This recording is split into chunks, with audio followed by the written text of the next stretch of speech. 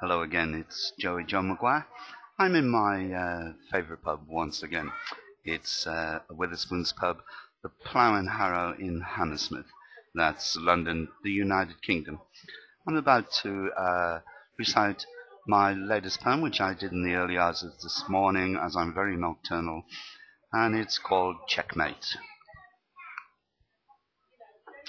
I am but a pawn, and you are the unknown fingertips that shall without heart shove me forwards or backwards on this checkered chessboard, which is by design a battlefield, a place where victory or defeat will be recognized, my life or death finally balanced, with the odds greatly in your favor, my existence quite unarguably in your hands, or shall I say your fingertips. I know not who you are, your face hidden by the many facets of disguise, meaning you have no face to recognize.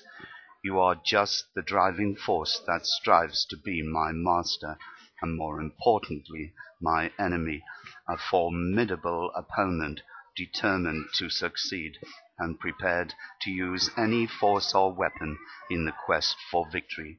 I am but a mere fly, awaiting the swat. My back is to the wall. I find myself in a cul-de-sac. Time for me is running out, my mind and body ravaged by this warfare, too exhausted to run, and I have nowhere left to run away.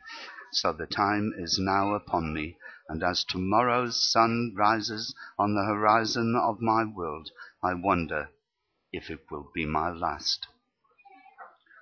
This time I do not stand alone.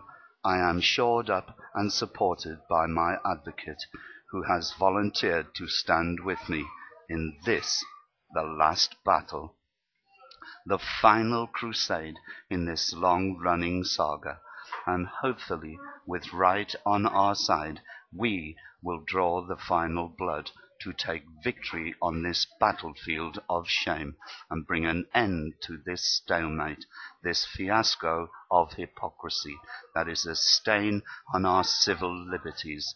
And with this last act of defiance, in a voice to be heard across the land, we shall claim checkmate in all your names.